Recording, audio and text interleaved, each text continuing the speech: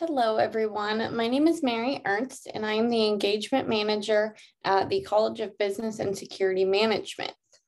I am talking to you guys today about the UAF Arctic Innovation Competition, also known as AIC, that we are hosting and having you guys as student evaluators. Okay. So, general background, what is AIC? AIC is Alaska's original idea contest. It has been hosted by the UAF College of Business and Security Management since 2009 and currently awards over $40,000 in cash prizes and awards. What's different about AIC is it's free to enter. You don't need a prototype or business plan, although they are encouraged, as well as you do retain ownership of your own idea. Although our name is Arctic Innovation Competition, you don't have to have a Arctic related theme to your submission.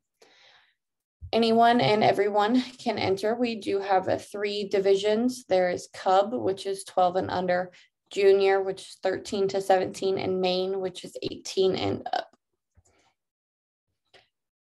The purpose to enter AIC and for the competitors is to share their ideas and gain experience, as well as potentially, change the world. You never know what can be submitted, and the cash prizes are a great way to expand your ideas and continue on that innovation journey. So the important dates for competitors are Friday, March 11th is the submission deadline. This is where we will get a majority of our submissions, is that, final 36 hours.